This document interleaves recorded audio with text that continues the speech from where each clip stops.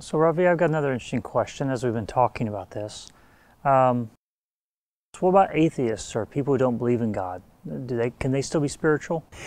That's the most amazing aspect of spirituality, Bryant. That's the most amazing aspect of spirituality. Spirituality does not discriminate. Let me say that again. Spirituality does not discriminate. It cannot discriminate.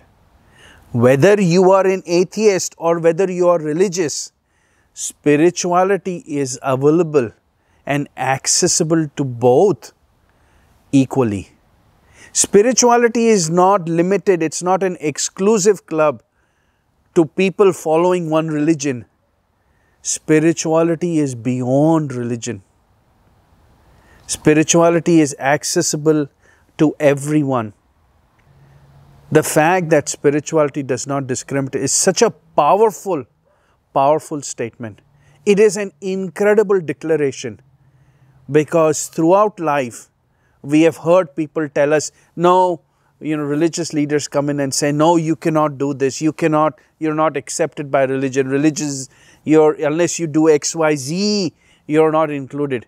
But spirituality is all encompassing. Spirituality doesn't have any preconditions. It includes everyone. Spirituality does not discriminate.